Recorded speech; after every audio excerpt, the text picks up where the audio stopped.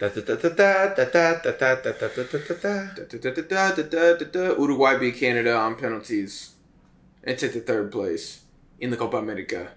If you guys like videos about the Copa America, we're going to be doing a bunch of takeaways from the tournament, dropping after the conclusion tomorrow night, talking about almost every single team. So hit subscribe, including videos covering Canada and Uruguay. And I could probably go for an hour and a half on Uruguay right now. We're going to keep it short. I could probably go for an hour on Canada. We're going to keep that short as well. Drop the video a like if you guys could. How do you want to start this? Also, we're going live for the final tomorrow. How do you want to start this? Should we start with the Canada side? Or do we start with the Uruguay side? You have like 2 seconds to decide. I think we start with Uruguay. Let's just go throughout the progression of the game. Uruguay early. What did they look like to you early? Well, they scored a goal, and maybe for a split second, it was looking like it was going to be a rout. We literally looked at each other in that moment and thought, okay, that was a Bentancur. I don't know if you could call it a banger, but it was a nice goal.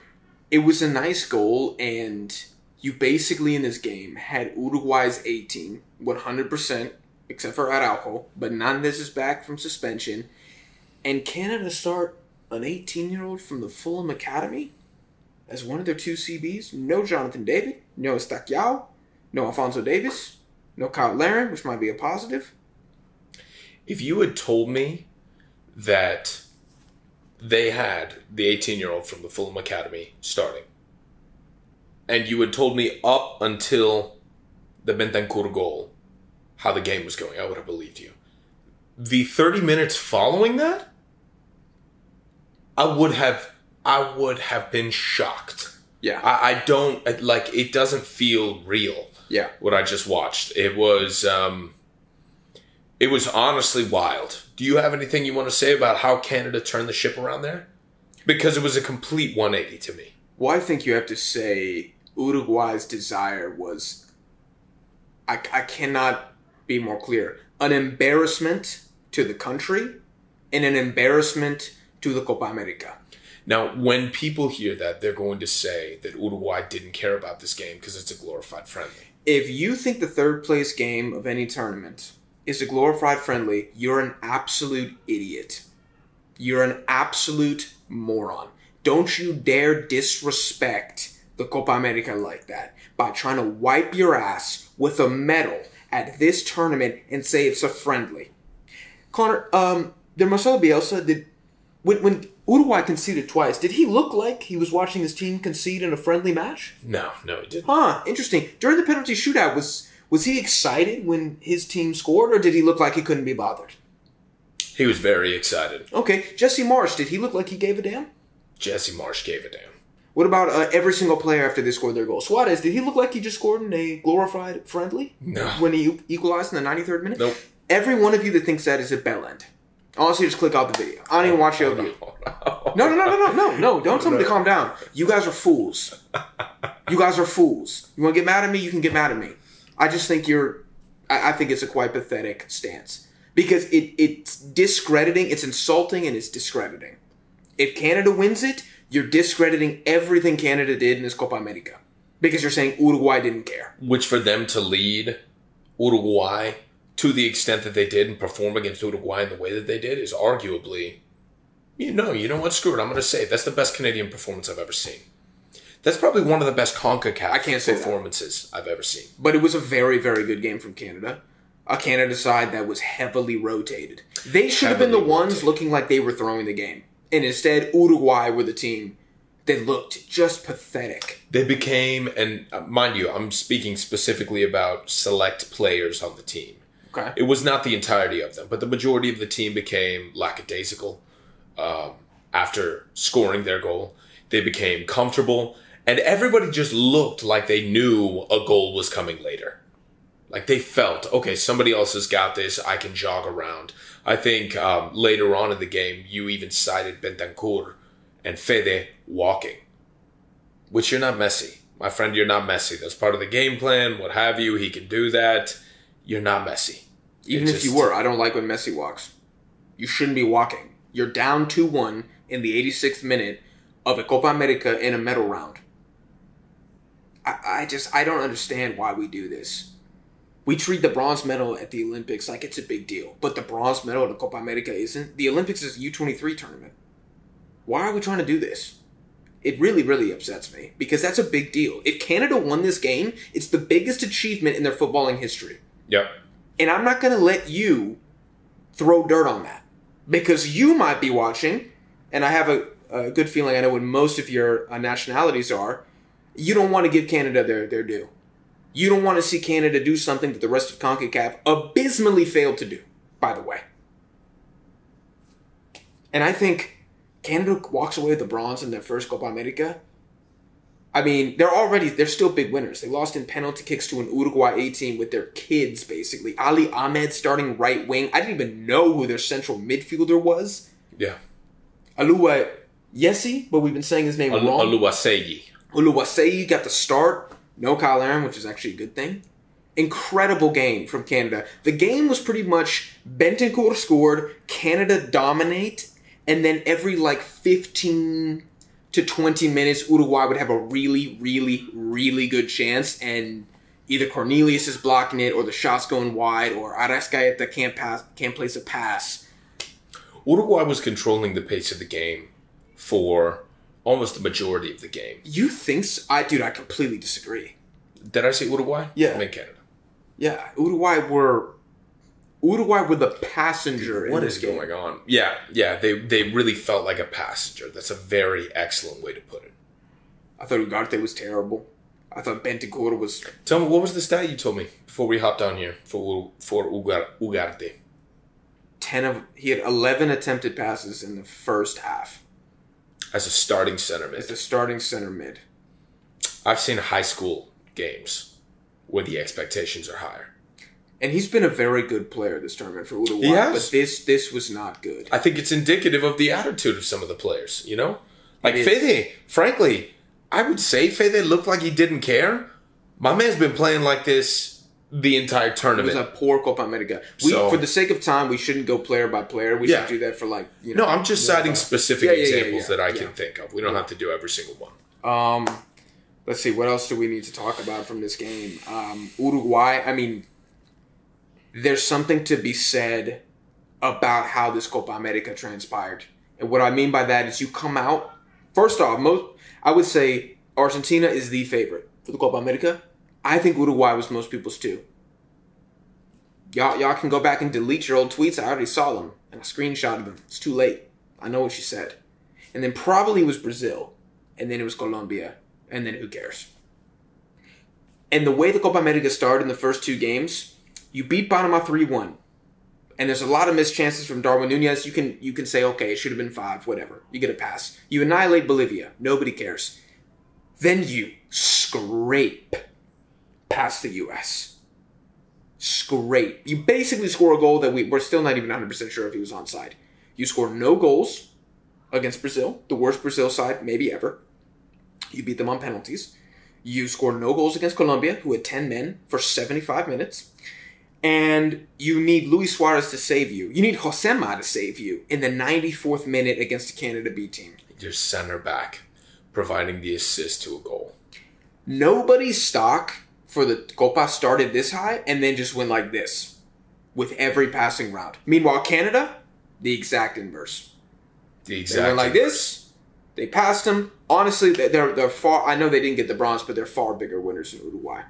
So would you say outright that this result, the way that it stands, is probably more damaging for Uruguay and more positive for Canada, right? What would you say is further? Do you think that this is more harmful to the tournament as a whole? Yes. It's more harmful for Uruguay than positive for Canada? Let us know in the comments. This Copa to me is more damaging to Uruguay than it is helpful to Canada. Very quickly why I say that. You look at some of the Canadian performances and I think you can put asterisks. If you want to hate, you can put asterisks. And sometimes it is important context next to some of those performances. Yes, you beat Peru, but they had 10 men. Yes, you tied Chile, but they had 10 men. Yes, you beat Venezuela, but it was on pens. I'm not discrediting this, but I'm just saying that is what happened. That's not hate. That is how the games went down. But they still got it done at the end of the day. They got it done. Maybe they got a little lucky, but they still got it done at the end of the day. Doesn't matter. Doesn't matter. Most people have them getting grouped. You know who's going to remember this? All the intangibles, all the the details. what is it when you're arguing? Semantics. Yeah. Semantics is all it is. Right. In a month, in 2 months, when it comes time for the next cycle of World Cup qualifying, Yeah. nobody cares. You can argue, was this a good Copa for Canada? Was this a great Copa? What you can't argue is this was a dub. Yeah. They got it by hook or by crook. By hook or by crook, they got it. And I think if there was any doubt about the Jesse Marsh appointment, I think it's dead after this tournament. Dead in the water. Look at the way the man screams on the sideline. Look at how pissed off he's getting. I mean, if you think that they don't care about this, maybe some of the players don't give a damn. But look at Jesse Marsh and look at Bielsa. They were arguing on the touchline. Mm-hmm. You don't go toe-to-toe with Bielsa if you don't give a damn. Oh, both coaches cared a lot. They cared a ton. And if the players on Uruguay had a half of the passion that Bielsa showed right there, this could have been a rout. Dude, that's a weird one for me, and we should talk about that more in a separate video. How can the coach care that much more than the players visibly? Not all the players, but some of them for Uruguay. Yeah, not all of them. Not all of them. I want to heap some more praise on Canada, and I think you have to on Ismael Kone. Yeah. He was not the best at this Copa America. He's a very, very highly rated Canadian player. People were telling us that he's clear of any U.S. midfielder. This was a phenomenal game. I mean, going up against Ugarte, Bentancur, and Valverde, a guy at PSG, Real Madrid, and Tottenham, he was the best midfielder on the pitch, and it was not even close. And he needed that. He needed that, and he got it. Shout out to Kone. Jonathan David needed that equalizer. I mean, I know he scored, one of Canada's 2 goals at this Copa, and you could say he accounted for 50% of their goal output. You need more than one from Jonathan David. And he'll hold himself to a higher expectation than that as well. Correct. And he scored the penalty as well. He's that kind of player. Yes. He's that kind of player. He just made his tournament seem more palpable with that goal and that penalty conversion.